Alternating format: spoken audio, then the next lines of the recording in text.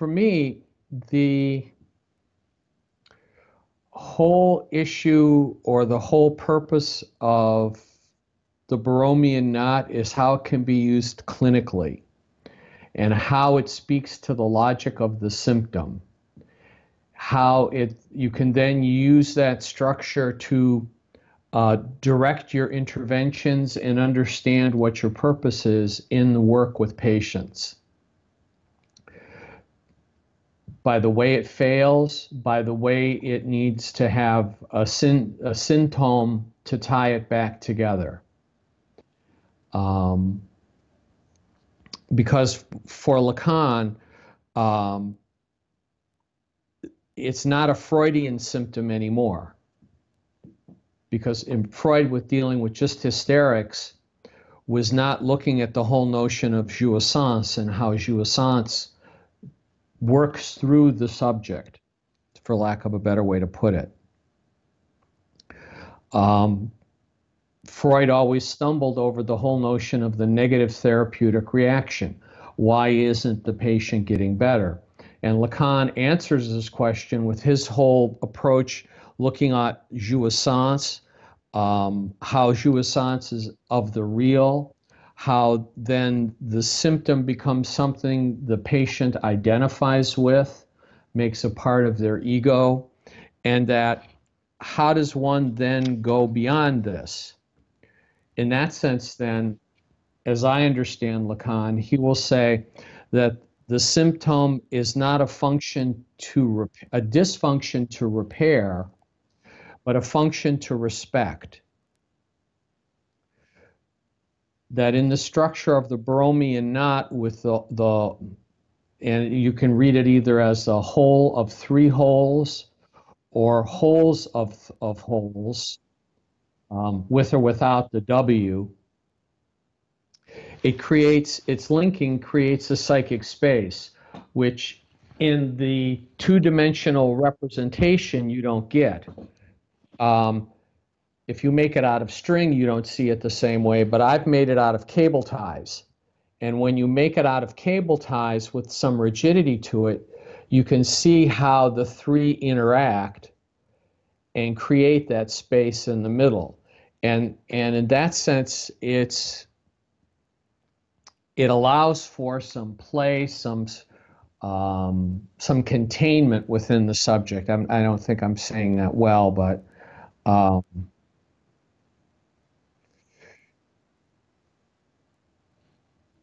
if the Borromean knot is the interlacing of the real, the symbolic, and the imaginary,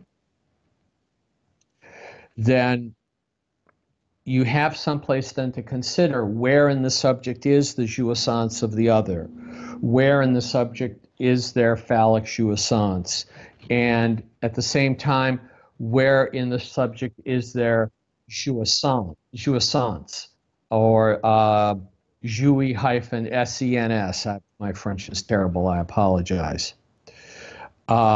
Both phallic jouissance and the jouissance of the other partake of the real, which means that in some way this is always going to border on being traumatic for the subject. And as you've mentioned, as we've talked, where the three orders intersect, there is a point formed. You need the intersection of three in topology to form a point, and that's where we can find the objet. So looking just at the diagram, you can see here there are the three orders that they overlap, they intersect, and at this point here is where the objet is found. Normally in Lacanian representations or representations people make of the symptom, they want to see it as a completely fourth other ring. And I think you're correct in saying that's not the case, because the clinical intervention is always in speech. So the symptom partakes of the symbolic plus whatever else is lacking, where the subject has faltered, the way the knot has decomposed, as it were. So that this bottom representation, I think, even though I've kind of color coordinated everything, color coded it, you can see that there, and it's as the diagram you have as well. The fourth creates with one of the three the supplement to hold the whole structure together. So because, and this is something I think you've mentioned, I don't think it gets spoken of much in the Lacanian literature, but there's no reason for the three realms to quilt together. There has to be a fourth. And I think that's what happens at Oedipus, is that a fourth is instituted. Some tying together is instituted that gives the subject a stable structure. With appropriate trauma, appropriate in quotation marks, you could disrupt that structure. But if you think about the normal subject, because this is an ideal case, I don't think this ever happens, to be frank.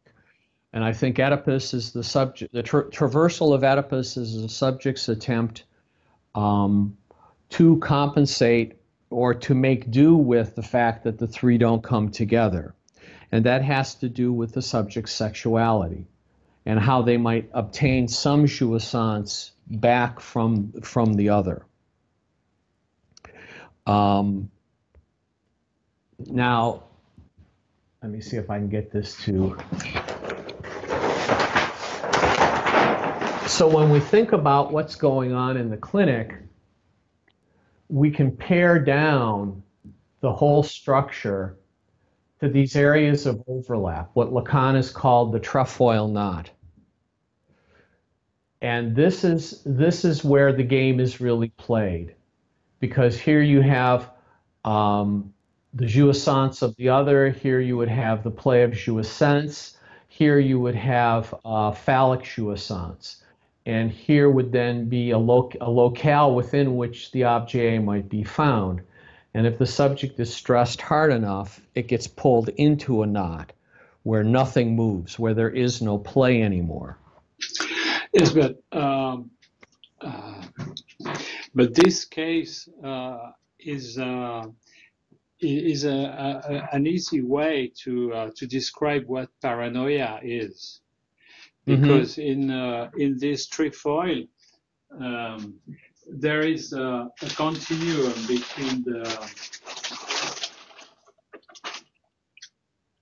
in the psychosis, there is a continuum between the three instances, and this is easy to pinpoint in the clinics, because we are into the reasoning of the paranoiac in the way that this person looks at me and is very aggressive. It is normal that I react, and in the way that what I see is in the imaginary, and I put some words saying that it is. I feel that this person is very aggressive with me, and then in the real, it is normal that I react and I hit the guy. That it leads to aggression. Yeah, it's a response to an aggression. I was listening on NPR. There were a program about the use of handguns in the U.S. and the guy said something very interesting. He noticed that when if you don't carry a gun and you see someone putting his hand in his pocket, you don't take care. But if you carry a gun and you see someone putting his hand in the pocket, you can believe he's going to pull a gun and then kill you. That's why that's how someone killed someone recently in the U.S. because he thought he thought that the guy was going to grab a gun, although he was not.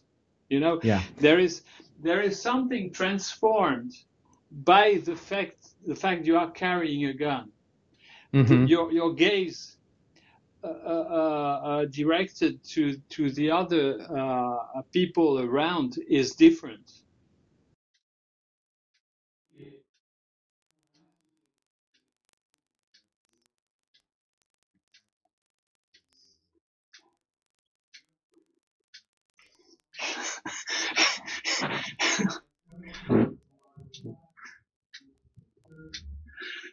Exactly. Yeah, you mentioned that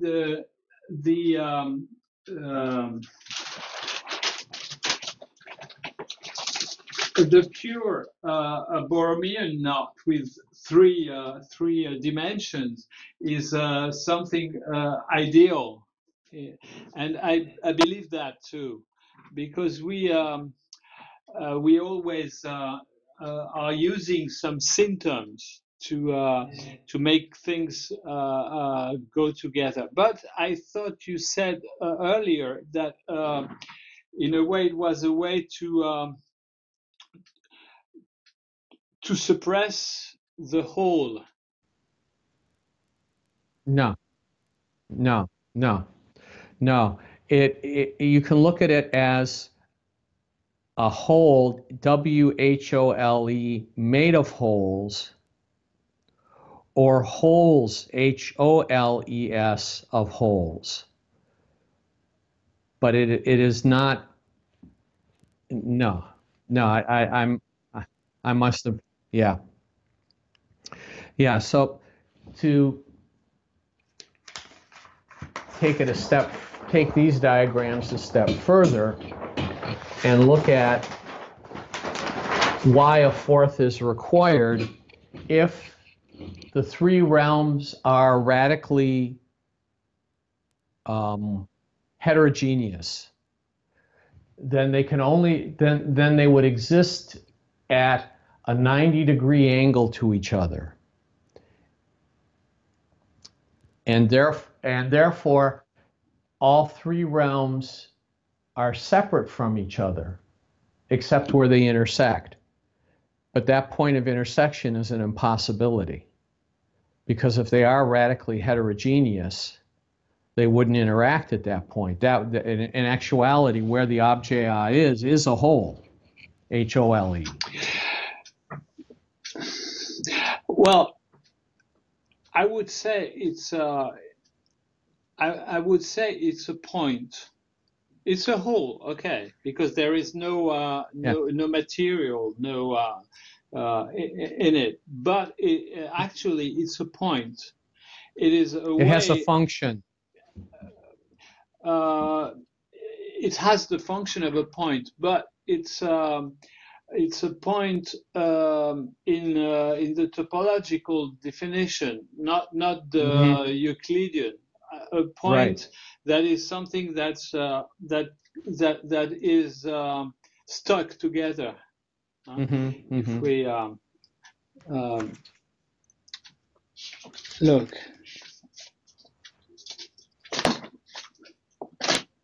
It's you know that is for people who wants to see what we are saying.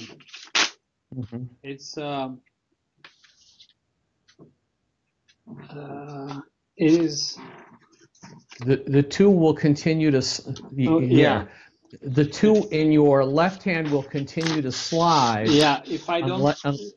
Unless the third is there. Yeah, unless I put the third, and that's what I'm doing here.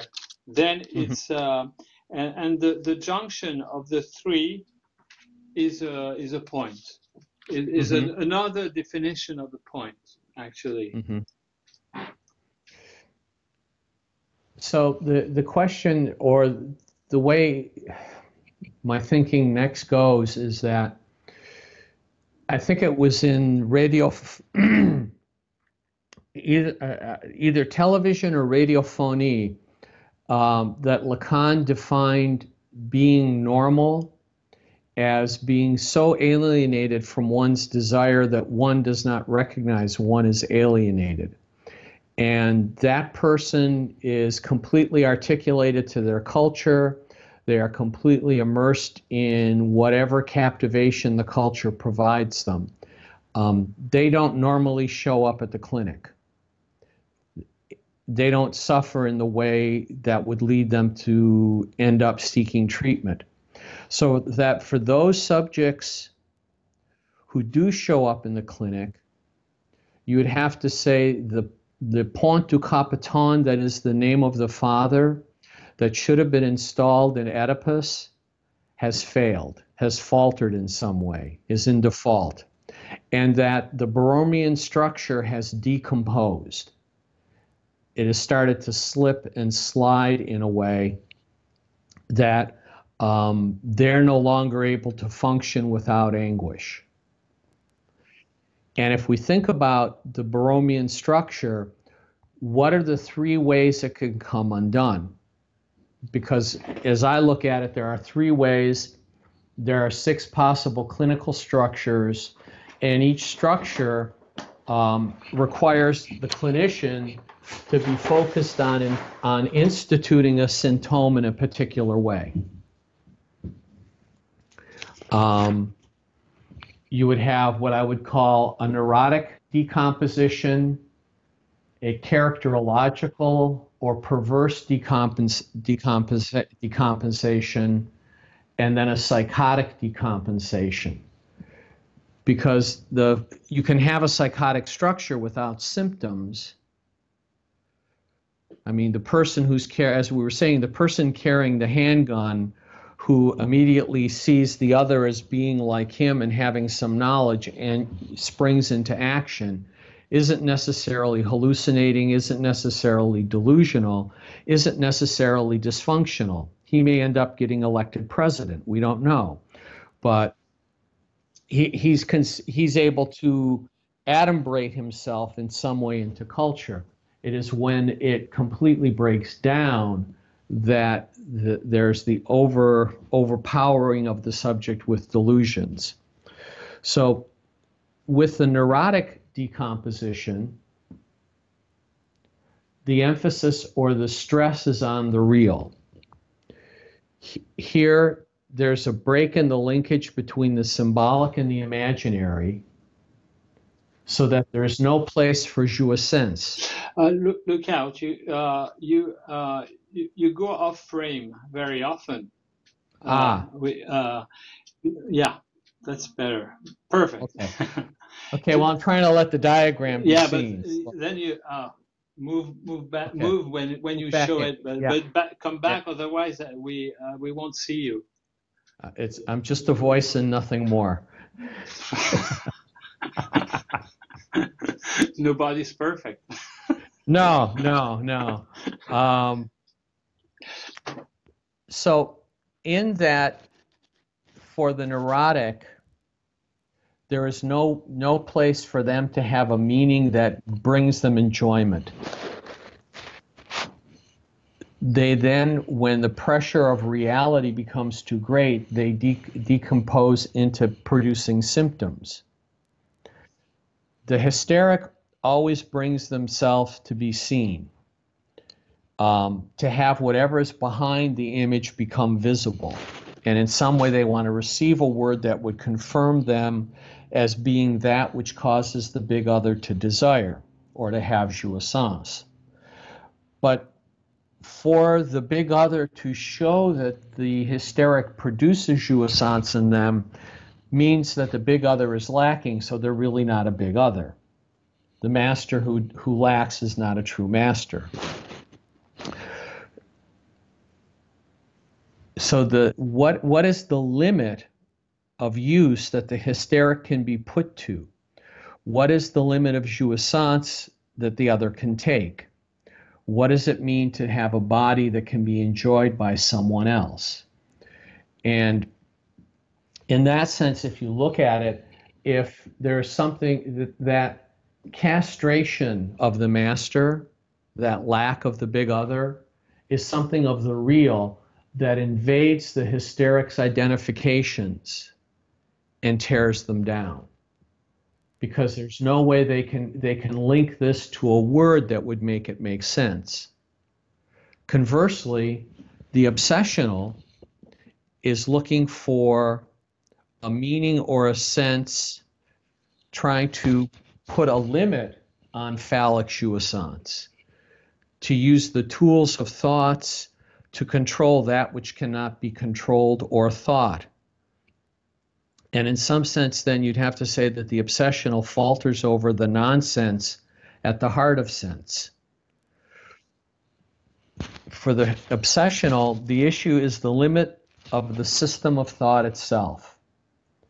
There's always the ritual, the thinking, how to keep pushing that and pushing that to contain the real, and the real will not let itself be contained. And whenever that collapses, there's always that pending catastrophe. Well, yeah. Personally, I don't use the same presentation as you do, because this, for me, is hard to explain. What I think is hard to explain is that when you deal with Borromean knot, either 3 or 4, every ring is totally above or under the other. Okay. But there's no priority placed on one above the other two. But what seems difficult for me is to imagine that these rings suddenly open and do this.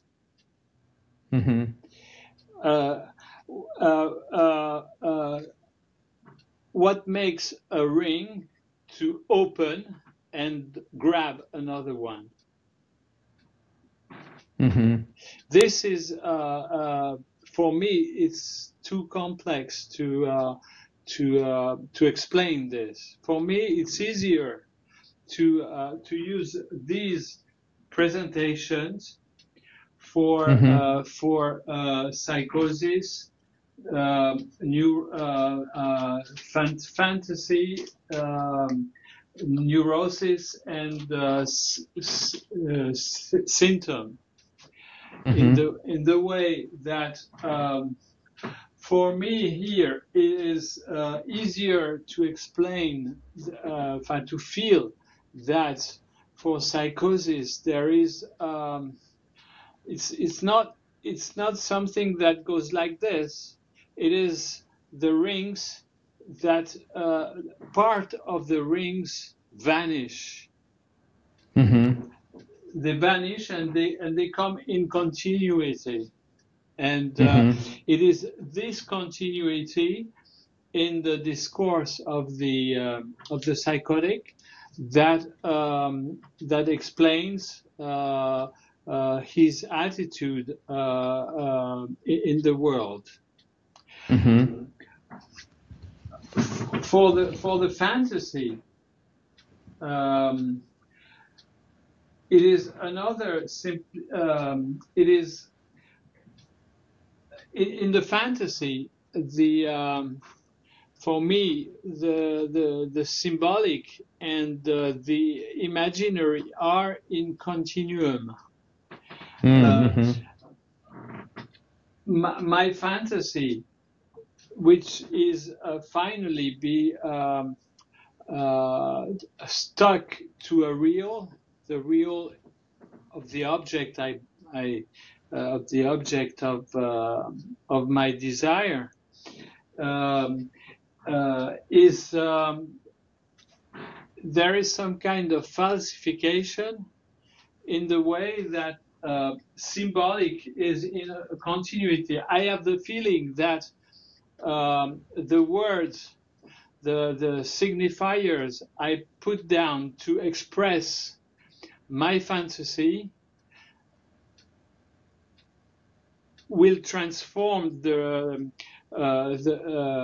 will be in continuity with my the way I imagine this object of desire.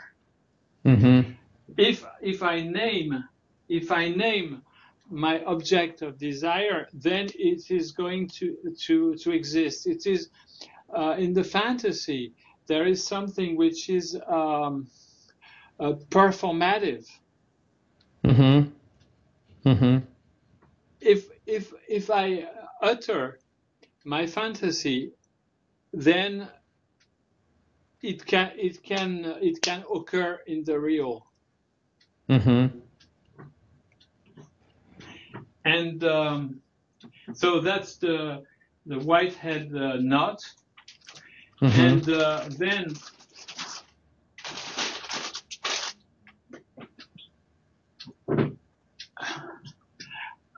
I suggest that the Borromean knot with 3 dimensions are the frame of the neurosis, in the way that it is not depicted here, but it is prone to generate symptoms. Mm-hmm. Symptoms being an invasion in the real, because the symptom is on the body. It is, with anguish, inhibition, symptom. Mm-hmm. Because usually anguish leads to action, but if it can be stuck in an imaginary inhibition, Mm-hmm. and this leads to an invasion of the real, in the real of the body as a symptom. Mm-hmm. And we already explained about the symptom. It's obvious for me and for you, but I think it might be interesting to develop a bit what's happening here. It is we can explain it again. It is in a way to describe that if you zoom out, this looks exactly like this one. Mm-hmm. Mm-hmm. But if you zoom in, you're gonna see that what was here as a symbolic is made actually of 2 dimensions, and we can consider the symptom as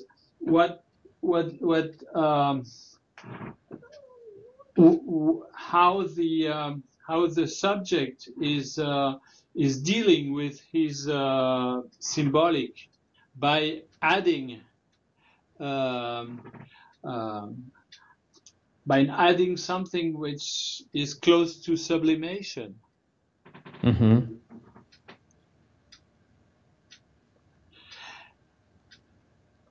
For me, it's simpler. Well, for me, I grabbed that from Lacan, of course. I did not invent it.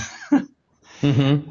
It's for me, it's easier to speak like this, because you got never something that goes from this to this. You see, which can be understood as something more difficult to understand. For me, I came to this construction in trying to look at what are the different things that get presented in the clinical setting when training students, how to get them to think about where they needed to position themselves, how they needed to intervene, and what they needed to be paying attention to when they really didn't have a detailed Lacanian background. So what I found this an easier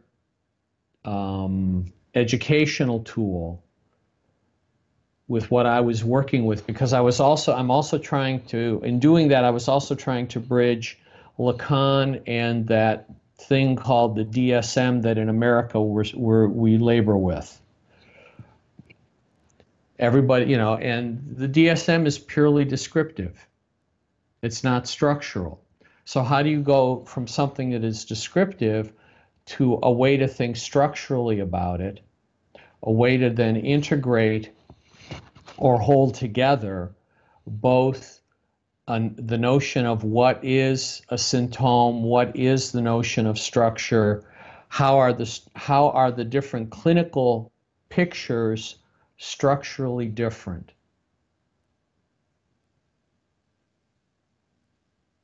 And while I agree with you, there is no, if they are truly three disparate realms and three discontinuous, heterogeneous rings, then they wouldn't intersect. They could be held in place and knotted together, but they wouldn't necessarily intersect.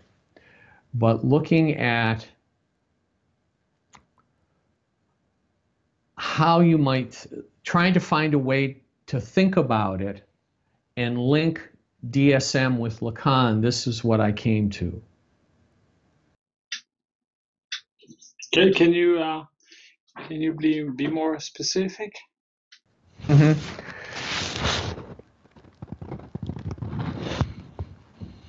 All right. So I'm going to, here is what I've called the characterological or the perverse.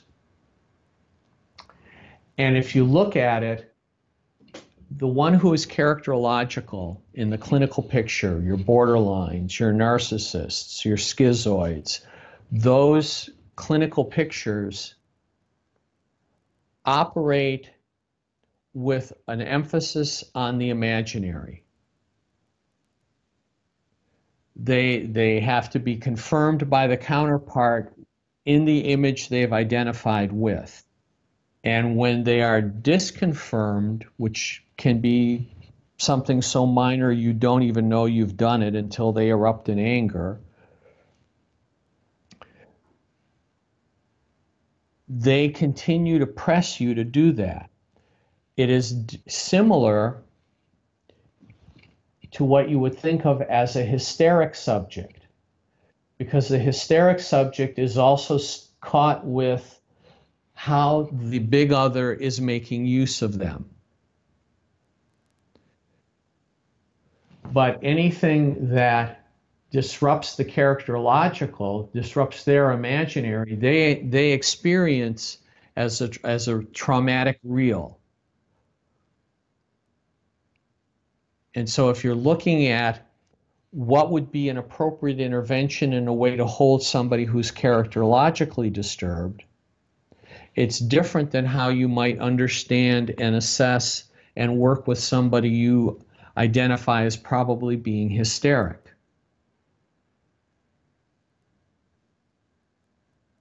So it's more a guide for thinking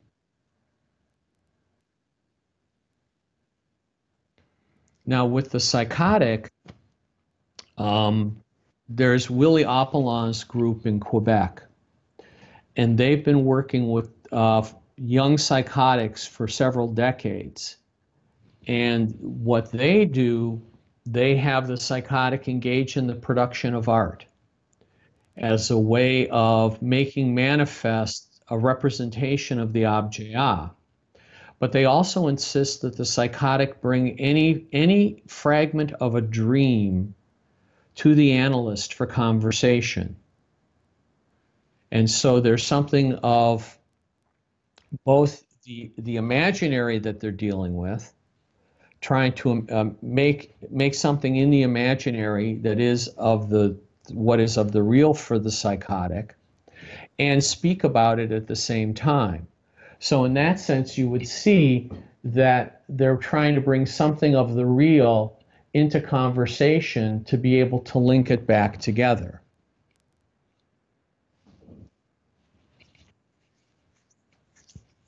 And so if I looked at those different kinds of clinical pictures from an unfortunate American perspective, I had to come up with something. It may not be Lacanian. I won't, I won't stand it on, in all probability, he's spinning in his grave as I speak, but that's another story.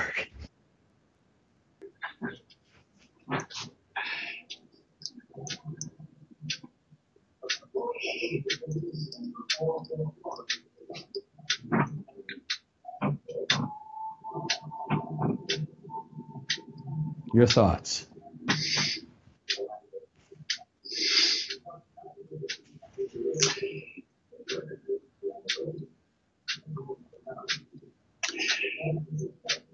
It's very interesting how one uses these diagrams.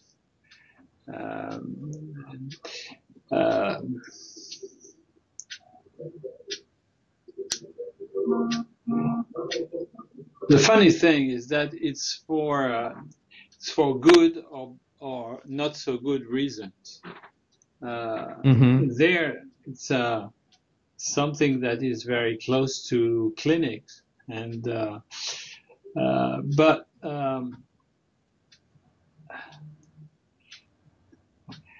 there are when you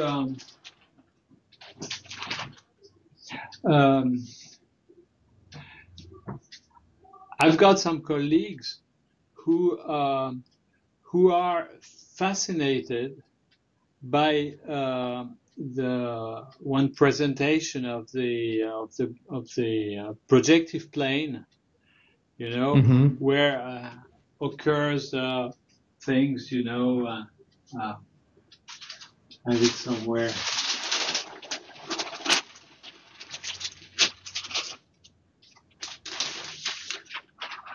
Well, I don't have it here.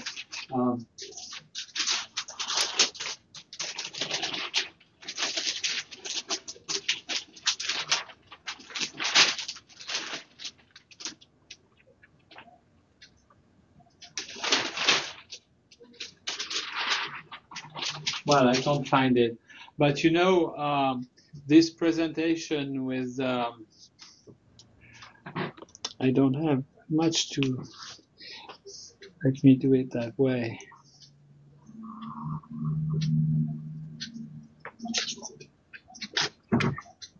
You've seen, of course, this presentation very often. The cross cap. The cross cap. And but this line here is an artifact. It is it has no real existence. It is due to the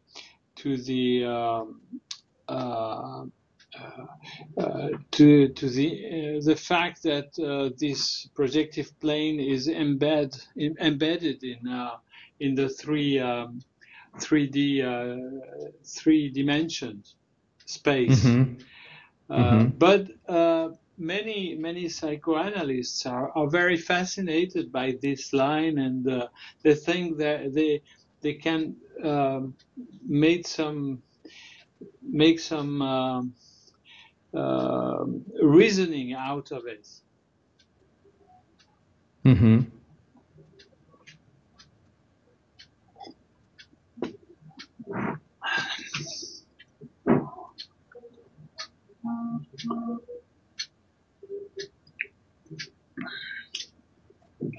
Okay, what else?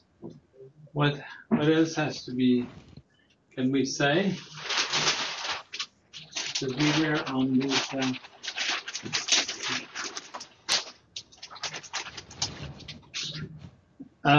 Yes.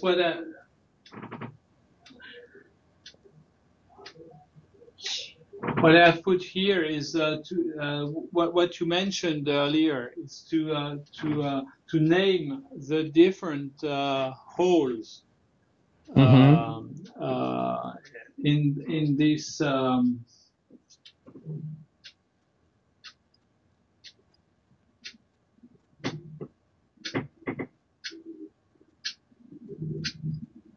Yeah, this is a note not with 3 only. Mm-hmm. And oh yeah, I remember why I drew this. Okay.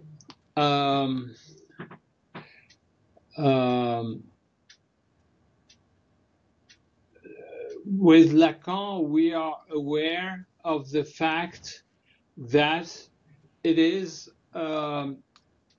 the symbolic that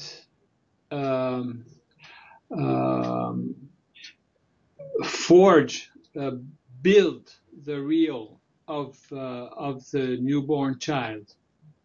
Mm-hmm.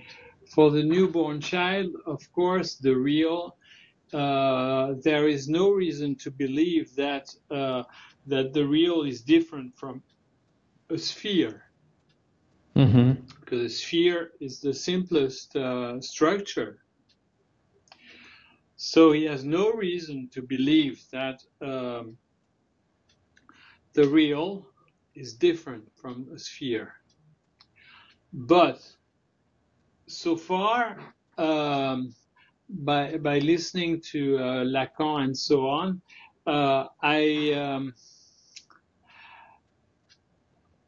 I used his way of saying that it is the symbolic of the parents that builds the real.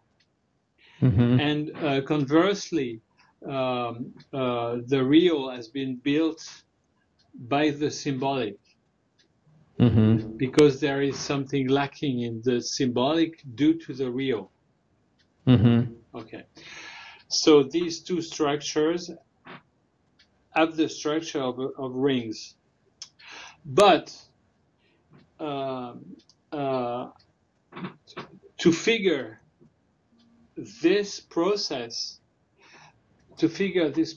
I had to use what you are doing here. Say, if to build the real, to build the real, I need to the symbolic of the mother should do this to make a hole in it. And this I did not like. And I realized that it is much more close to the clinic to consider that it is not solely the symbolic that does the job, but it is the association of the symbolic and the imaginary. And this is what is figured here. Actually, if this is a Borromean knot, but in this Borromean knot, there is the real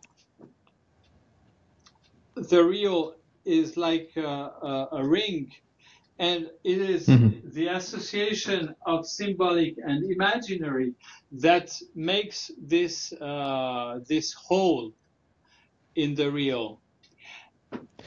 But then yes. And in that diagram, then there is a hard linkage between one element of the symbolic and one element of the imaginary. There has to be at least one of each that's fixed. Yes, and this is actually the sense. And actually, this is much closer to what we can listen to when a mother talks to her newborn child, because she would say, you have to wait for the baby bottle.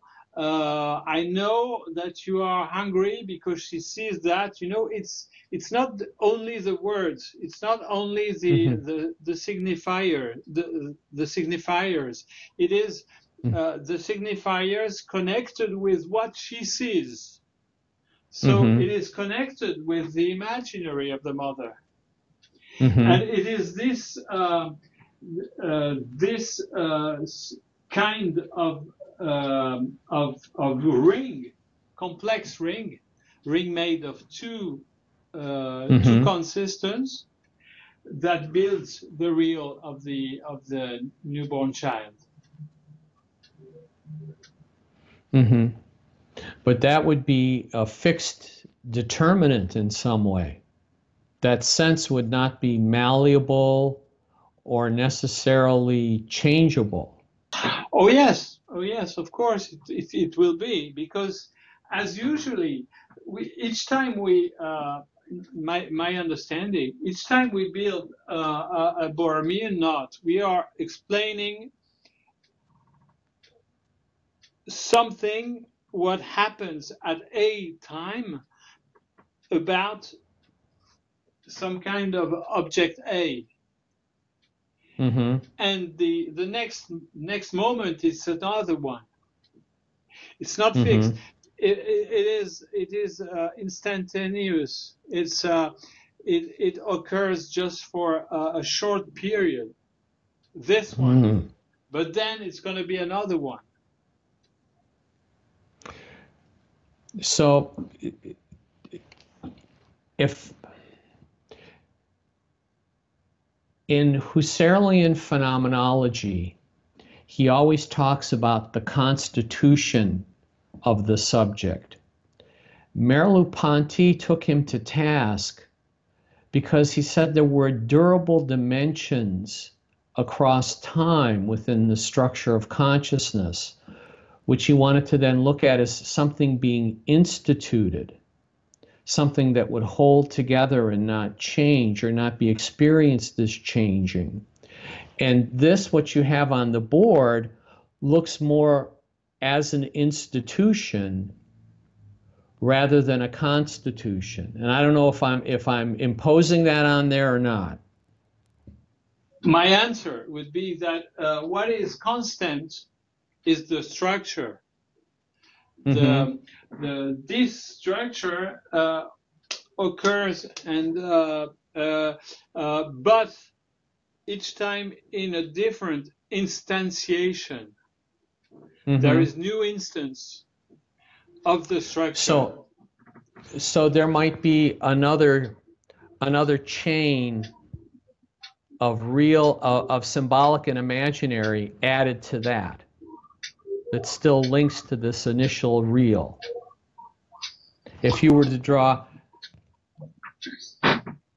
another, if you left the green ring intact and you drew another looped blue and red ring off of the first blue and red ring, you would then be building a new sense onto the old sense.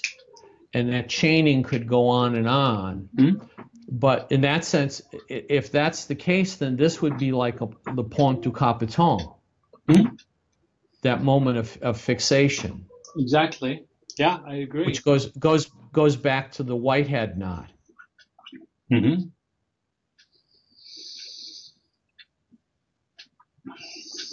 Well, the Whitehead knot is more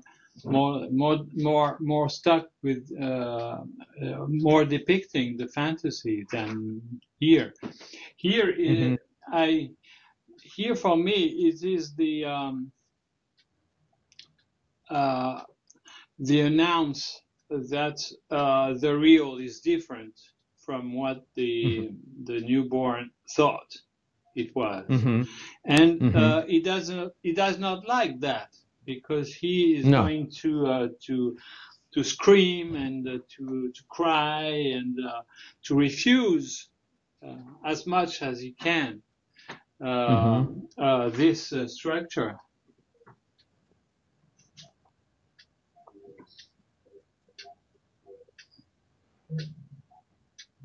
And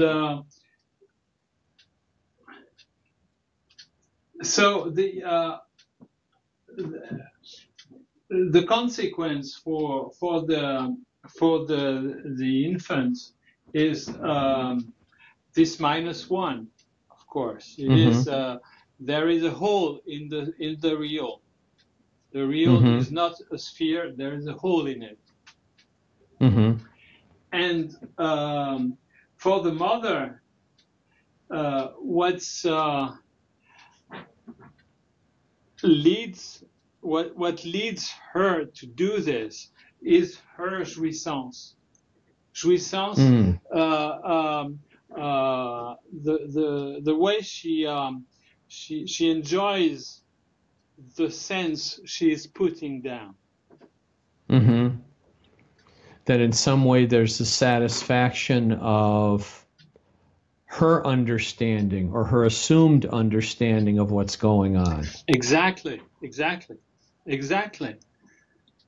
And that's why she might not be afraid of a huge scream of the child, because there is a major difference between what he thinks and what she knows. You know, you see. Yeah, for the infant, it would be being pitched into an abyss. Yeah. But the mother knows, your diaper's wet. Big wow. Exactly. You see, there's a huge difference, and it cools down the child. It's pacifying. It's pacifying for the child. Well, if the child is locked into an imaginary capitation or an imaginary capture, then when the mother's response doesn't mirror the infant's experience, it's disruptive of that imaginary. If the mother were to mirror the infant's terror, then the infant would be lost in the abyss forever. Exactly. Yeah, I agree.